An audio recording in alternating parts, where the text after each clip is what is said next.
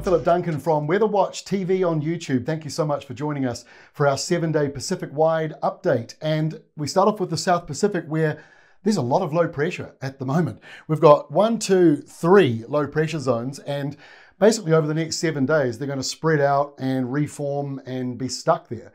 Meanwhile, further to the south, down around New Zealand, there's a lot of high pressure. So between the two, a windy easterly carries on, but for the tropical islands, it is going to be tropical with this humid airflow coming down from the equator, producing thunderstorms and low pressure, but probably not seeing any tropical cyclones for the next week because all these lows kind of steal energy off each other, and that helps minimize the risk of a tropical storm.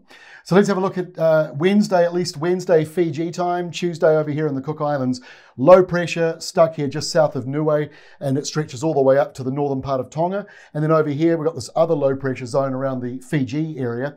Further out to the east, French Polynesia looking pretty dry at the moment. Just a few thunderstorms in the mix, usual kind of stuff. Nothing too serious though going on. And Norfolk Island, easterly winds, not as humid for you. Pretty mild conditions, just a couple of showers around, but mostly dry. And in fact, a fairly dry week coming up because of that high pressure belt further down around New Zealand. So as we move through over the next day or so, low pressure drifts further down. Most of the heavy rain south of Rarotonga. You had a stormy low go through the other day. It was almost a named tropical cyclone, didn't quite get there, but the winds did get up to cyclone strength for a time.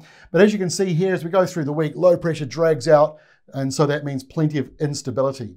When you don't have a storm, these low pressure belts basically just drive in thunderstorms and instability. So you get those big downpours and thundery conditions at the afternoons and the evenings.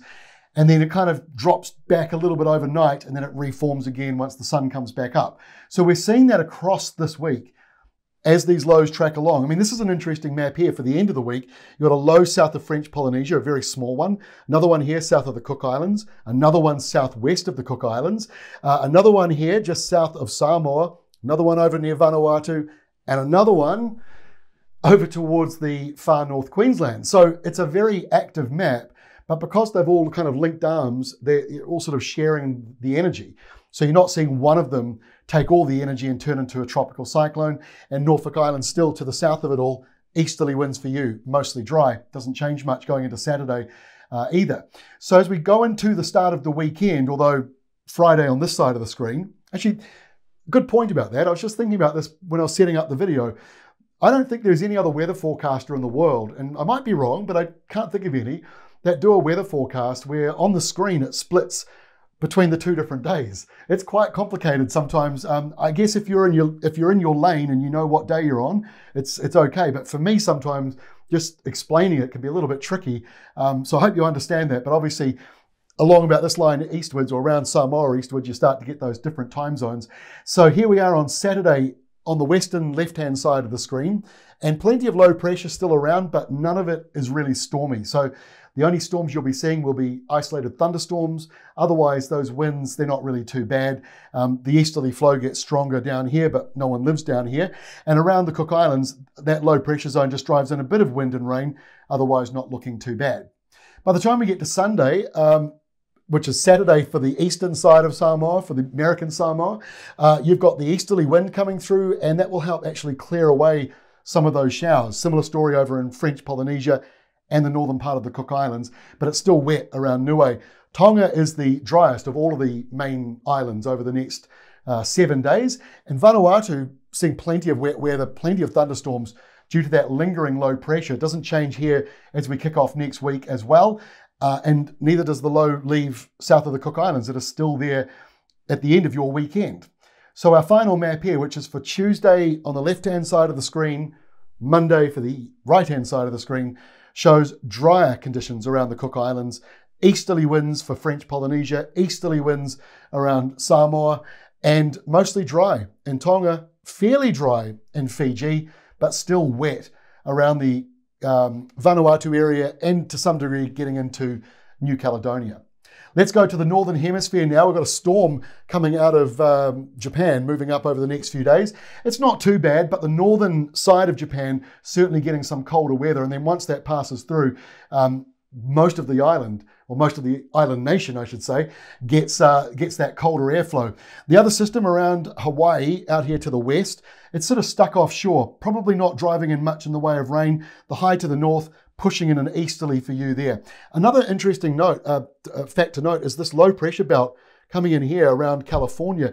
Once again, Los Angeles, San Francisco, seeing wet weather. They've had a remarkably wet year so far. So another system coming in for you. So it's busy up here in the Northern Hemisphere, but nothing too shocking or surprising showing up.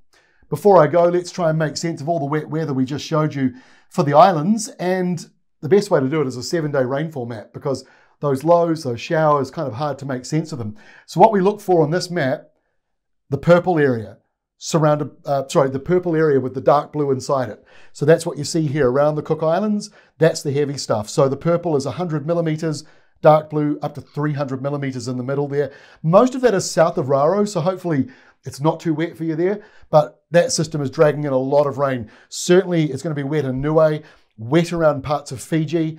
Tonga, though, might be in a bit of a bubble of dry. If you see the blue next to green, that's at the bottom end of the scale. So mostly dry with the green shading around you. Might only be 10 millimeters or so, although the northern part of it could be a bit wetter. And then obviously that rain around Vanuatu and the Coral Sea, far north of Queensland area, worth keeping an eye on. We're not saying a cyclone's forming, but I think as we go into March, that energy may well turn into a low, but it all depends on the high pressure belts further south, down around the Tasman Sea, the New Zealand area. That controls a lot of these lows. So while it's unusual to see so many low pressure zones in an El Nino summer, the reason why you're not seeing them all turn into cyclones is because the high pressure belt in New Zealand expands up and it kind of limits the growth of those storms. So keeping them as, well, I shouldn't say storms, keeping them as low pressure zones and not as tropical cyclones, not for now anyway. So a lot of low pressure in the South Pacific for the next week ahead, but for now, no tropical cyclones on the horizon. That's all from me. We'll see you again 1 week from now.